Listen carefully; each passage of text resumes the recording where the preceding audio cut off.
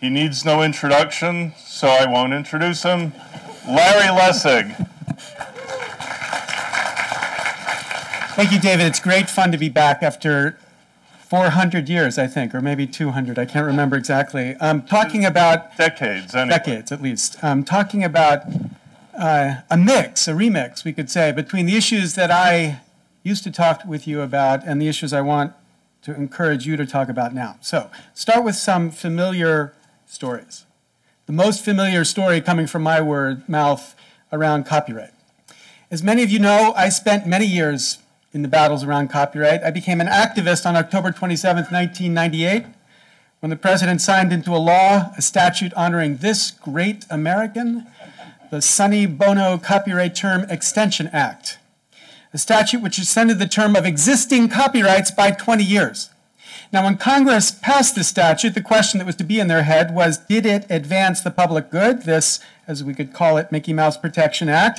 But the question of whether it advanced the public good is a strictly economic question about whether extending an existing copyright might have that positive public benefit. Well, when we took this question to a bunch of economists, including this Nobel Prize-winning right-wing economist, Milton Friedman, the answer from the economist was universal. Of course, it couldn't advance the public good. A monopoly granted through copyright is to create incentives, and the one thing we know about incentives is that they are prospective only. Not even the United States Congress could get George Gershwin to produce anything more. So when Congress asked the question, does it advance the public good, the answer to that question should obviously be no. And when we wrote a brief that got these 13 economists, including these 5 Nobel Prize winners, to join, challenging the statute as not possibly advancing the public good, Milton Friedman said he would join the brief only if the word no-brainer was somewhere in the brief. So obvious was it that you couldn't advance the public good by extending the term of an existing copyright. But apparently there were no brains in this place when Congress unanimously extended the term of this existing copyrights. What there was more than $6 million in contributions from Disney and other copyright interests eager to have their copyrights extended, the public good be damned. Or here's a second story around Spectrum. As you all know, it's the standard that spectrum is regulated all around the world. Originally, we were told it has to be so.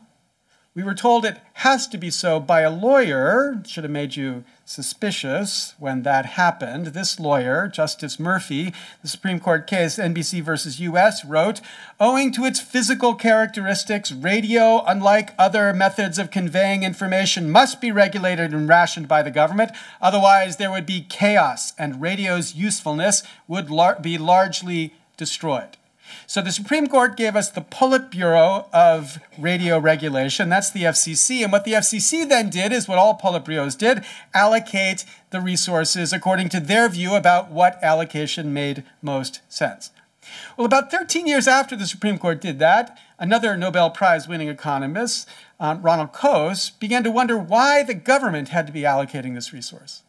And Coase said, the spectrum shouldn't be a government-granted privilege. Like every resource, we should just think of spectrum as a sort of property that could be bought and sold by those to whom the property is assigned. So rather than allocation, we would have owners of spectrum. And so spectrum then in this model could be reallocated as the market demands. Now, I think there's no doubt this is a much better way to allocate spectrum, assuming the way we use spectrum was something like this, broadcast loud blots of spectrum in contexts where the ability to control was central. If that's the model, then Coase was right.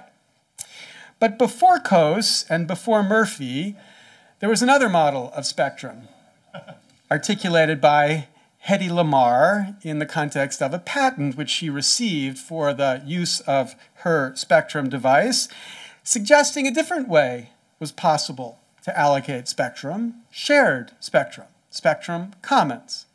And if, in fact, you could allocate spectrum in a way that allowed different devices to share it, there would be no reason to license the spectrum, no reason to own the spectrum. So how could that be done? Well, when this debate first started, it was a little bit hard to explain to people how you could share spectrum, around 2000 at least. People's model for spectrum was a lot like flight control, this app where if you had two different apps that were using the same space of spectrum, they would collide and then blow up or something like that. But today, people have a very clear intuition about how we could share spectrum because all of us do it all of the time in the context of Wi-Fi, which of course is a technology where without allocating who gets to use what at any one particular time, we have code functioning as the law, which facilitates this sharing of this resource in an extraordinarily efficient way. And indeed, as David Reed, another of the original founders of the conception of how we think of the internet, believes, we could allocate spectrum in a way that would allow more users to actually increase the capacity of the spectrum. Okay, so 2001, when I wrote this book, no one really knew which way was best. And so in 2001, the conventional wisdom was that we needed a period of experimentation. Period where we could test the models of Stalin and Coase and Hedy Lamarr against each other and see which one worked best. And everybody on the right and the left and in the FCC was talking about this need for experimentation. So let's spin ahead to where we are today. And this idea of experimentation has been weirdly morphed into the idea that there's really only one true model of the true and effective way to allocate spectrum. It's Ronald Coase's model. And what has accounted for the slow movement of this dead policy idea? The millions of little lobbyists around this idea who have come to recognize an obvious fact. Who is going to make money if spectrum is free? And so unfree spectrum increasingly becomes the new normal inside this beltway. Ideas be damned, or evidence be damned, or good public policy be damned, driven by this strong incentive inside Washington. Or one final point that we're going to talk about in the panel, broadband. Now, as all of you know, broadband in the US sucks. It's a technical legal term, but that's what it does. It sucks. Any number of measurements, here's where we stand. Countries that beat us at the very top include France, for God's sake. Now, how's that possible? But there it is. We suck relative even to France. Okay. Now, of course, it sucks on average. States are very different in how bad they suck in broadband provision. North Carolina was a particularly bad example of state broadband provision. According to this study, North Carolina ranked last in its access to speeds that qualify as broadband. Now, the reason in both of these cases, and all of these cases for broadband sucking, is easy to identify. It's this image. It's a little competition or poor competition or no competition which yields the reality of sucky broadband. And that suggests an obvious solution. The solution is competition, right? So, in fact, in 1996, Congress thought they were going to create an environment of competition. They enacted an open access rule for broadband provision, not for cable, but for telecom, DSL. But by 2000, that conventional wisdom of 1996 had been inverted, and the model of rejecting open access had been extended to DSL. So there was no longer open access either in the DSL space or in the cable space, producing a death in the competition. Okay. The response to that terrible decision by our government to end the real competition in broadband provision, the very kind of competition that had produced extraordinary broadband access in countries like France, was that communities across the country began to think maybe we should build our own infrastructure. So North Carolina, in particular, had communities that were building their own infrastructure to create competition. And as this great little graph from Uni Networks describes, they were extremely successful. These are the traditional broadband providers who were providing asymmetrical, slow, and expensive internet provision. And these were the new community providers who were providing symmetrical, fast broadband provision competitive with any place in the world, including France. Okay, so that was the way out of this world of no competition, giving us something other than sucky broadband. What was the response to this response? Ominous legislation with titles like Leveling the Playing Field Local Government Competition Acts, which basically blocked this local competition. This was a statute introduced in North Carolina originally by the GOP-controlled legislature. It passed the legislature, and then there began an extraordinary campaign to get the Democratic governor to veto this crazy legislation. But H129, which we tried to get her to veto, and thousands of calls tried to support it, including resolutions by the local communities, produced not the result of a veto, but her allowing the law to become law exactly a year ago yesterday without her signature. And the justification for allowing this blocking of local competition: there is a need to establish rules to prevent cities and towns from having an unfair advantage over providers in the private sector. Unfair advantage?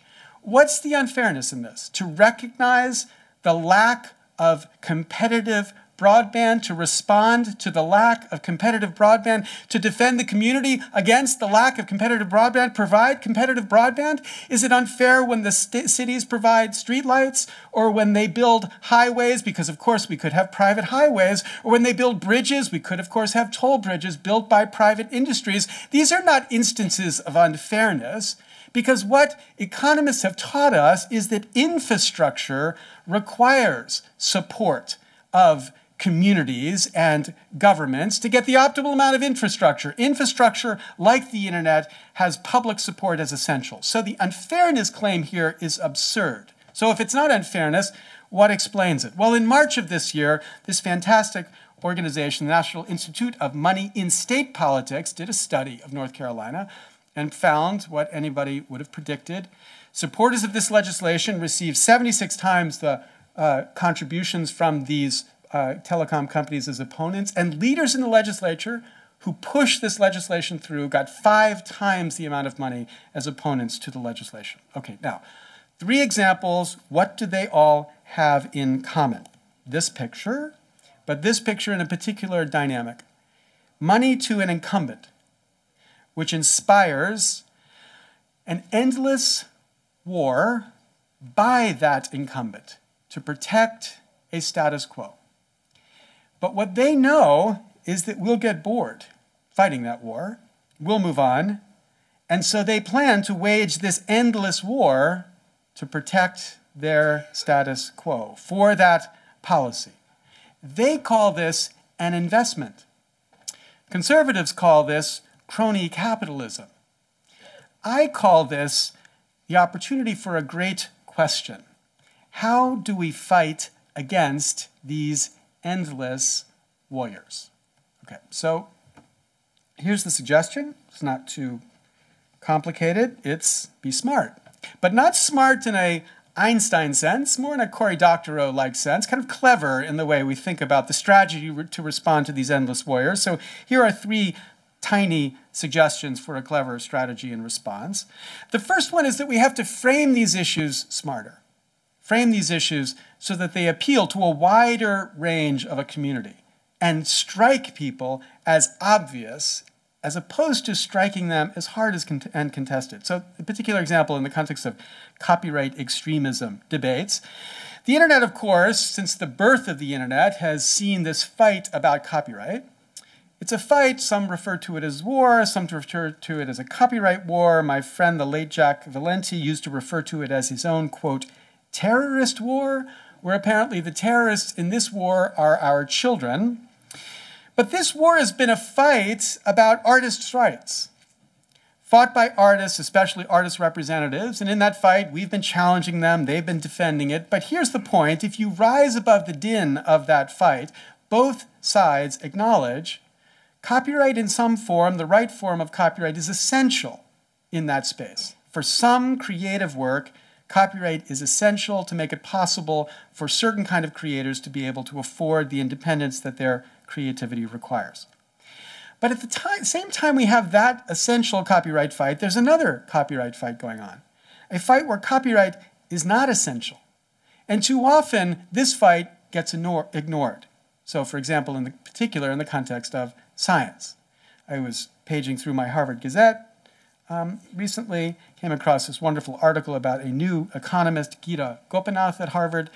The author of the article obviously ran out of questions, so he asked the Gita, why don't you have anything on your shelves? And she responded, everything I need is on the internet now. Everything I need is on the internet now. What exactly does that mean? Well, I wanted to test it, so I did a little study. I've been working on the area of corruption, so I wanted to see the top articles on campaign finance. So I went to Google Scholar, I searched campaign finance, but I searched it not as a professor at Harvard. I searched it off the Harvard network as an ordinary citizen, got the top articles, and then I started going through these articles to see what I could see without having them on my shelf anymore. So I came to this article. It's going to cost me $29.95 for the top article. Second article was protected by JSTOR, terms not clear. Third article, $29.95. Fourth article, free, as long as I signed up for a yearly subscription of $99.95. Fifth article, protected by JSTOR. Sixth article I could get from JSTOR for $10. Seventh article, protected by JSTOR. Eighth article, JSTOR. Ninth article, JSTOR. 10th article, $29.95. Okay, so when she says everything is on the internet now, what does she mean? She means if, and this is a big if, you're a tenured professor at an elite university, or a professor at an elite university, or students of professors at elite university, or a student of professors at a US university, if you're one of those people, the knowledge elite, then you have free access. But to the rest of the world, not so much. Now, we should name this fact. We should name it outrageous. Here, Hillary Clinton gave us a way to characterize it, though. Outrageous. And it's outrageous because we built this world. We academics built this world.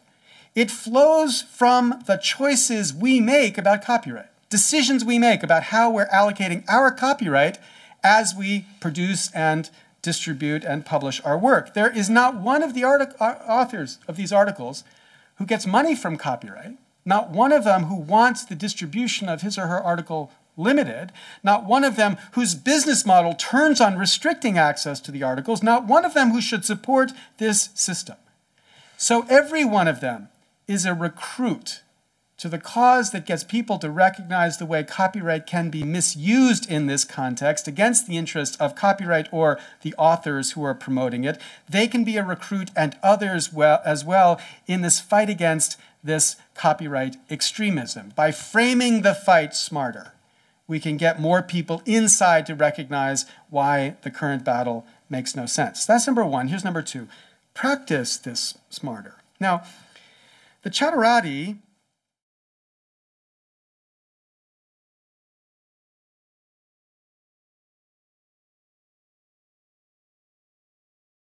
those people.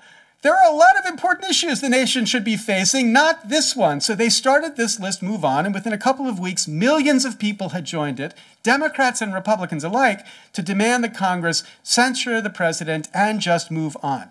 This was the first, I think, really important testament to the potential of this exopolitics welling up and having a significant effect. I think the Tea Party patriots, the grassroots part of the Tea Party movement before it was taken over by the Beltway Republicans or Fox News, these people were another example of this kind of exopolitics taking advantage of this infrastructure to build a political movement. The Occupy movement, similarly. The Stop SOPA PIPA movement, similarly. But what's interesting is since this time, over the course of this year, we've seen a rush of these rush-like activities that have increasingly identified targets and acted effectively against them because the infrastructure facilitates and the web is now tuned to making something like this happening, and leading some to begin to fear this generalized power of a net uprising. This one tech company is saying it's cyberbullying, which of course leads us to say poor tech companies. But the point is it recognizes the capacity that has been enabled here. Now, we have to understand, though, this thing about this capacity. It invites a different kind of leadership. This fantastic book, which I've only recently come across by Brafman and Beckstrom, described the difference between leadership in the model of the spider, which has a central nervous system and a brain-like thing, not really a big brain, but anyway, a brain-like thing, and the starfish, which has no central nervous system. And he says, these two authors say, all the interesting movements in the internet age are leaderless. They have no central command.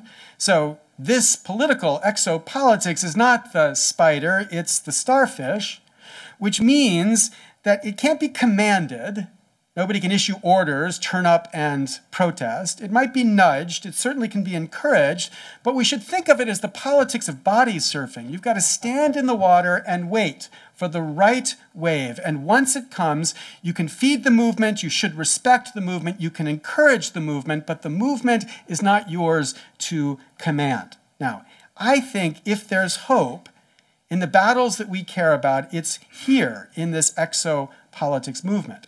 But to figure out how to practice this exopolitics movements smarter, to encourage them better, is a key part of the strategy of figuring out how to step back against the power that is fighting these endless wars. And then one final move. Got to see these wars smarter. Got to see them with the wisdom of this man's eyes. This is Henry David Thoreau. 1846, Thoreau, writing at Walden, wrote on Walden with this passage: "There are 1,000 hacking at the branches of evil to one who is striking at the root." So I'll call that one a root striker. And what the root striker can do is to step back from the fights that dominate the political space and recognize the connection between them. Recognize that there is a common cause to the craziness that manifests itself in each of these spaces.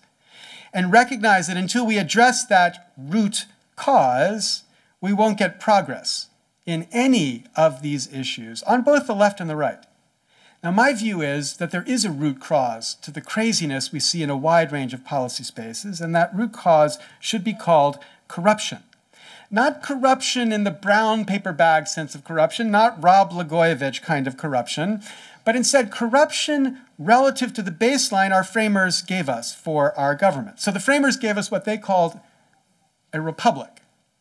But by a republic, they meant a representative democracy. And by a representative democracy, Federalist 52 tells us, they meant a government with a branch that would be, quote, dependent upon the people alone. Right, so here's their model of government: the people and the government. I do my own slides. It's cool the way that bounces like that, right? So people and the government creating this exclusive dependency. Exclusive dependency. Here's the problem. Congress has evolved a different dependence. No longer just a dependence upon the people alone. It is a dependence increasingly on the funders. As members spend between 30 and 70% of their time raising money to get back to Congress or to get their party back into power, they develop, as any of us would, a sixth sense, a constant awareness of how what they do might affect their ability to raise money. They become, in the words of the X-Files, shape-shifters, as they constantly adjust their view in light of what they know will raise money, not on issues 1 to 10, but on issues 11 to 1,000. Leslie Byrne, a Democrat from Virginia, describes when she came to Congress, she was told by a colleague, quote, "always lean to the green." Then to clarify, she went on, "he was not an environmentalist." Now, the point is, this is a dependence too, but it's a different and conflicting dependence from a dependence upon the people alone, because, surprise, surprise, the funders are not the people. 0.26%. I know you're saying he's a lawyer, doesn't know how to do percentages, but I really mean 0.26%. 1/4% of Americans give more than $200 in a congressional election. 0.05% give the maximum amount in any congressional campaign. 0.01%, the 1% of the 1%, give $10,000 or more in an election cycle. And my favorite statistic, 0.0000063%, 196 Americans have given more than 80% of the super PAC money spent so far in this presidential election. So the Occupy Wall Street people are so proud of the "We are the 99% slogan. I think it's bad marketing. I think they're the 99.74% or 99.95% or 99.99% or 99.999937%, depending on which statistic you want to use to measure their relative insignificance compared to the significance of those who fund their elections. That is corruption relative to the framers' idea of who should be calling the shots, and we should call it corruption to focus the energy necessary to change this. Now, a root striker says we need to see this, and then we also need to see that until we change this, this picture, again, is the picture for all legislation that we care about, same as it ever was, is the picture for every issue from global warming to tax policy to any issue. This is the way government will not function. Now, I would never fling myself to a conference of people concerned about the issues that you are focused on in Freedom to Connect and tell you, give that up and focus your energy on this first. It's not my purpose today. I don't think you should make this your most important issue. But I do think you need to make it your second most important issue.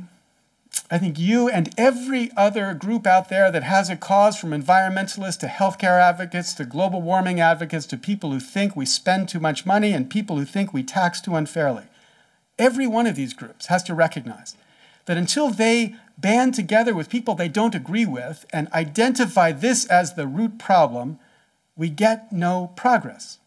All of us, in some sense, need to tithe for reform, take 10% of what we do or 20% of what we do and devote it to this effort. Because nothing gets fixed until we fix this. And this structure, this route, enables the endless warrior that we are focused on at this conference. It fuels the crony capitalism, which is what the endless warrior is a manifestation of, and it disables, I think, the real promise of this freedom to connect, not just here, but the freedom to connect that this network makes possible across the world. Thank you very much for the time.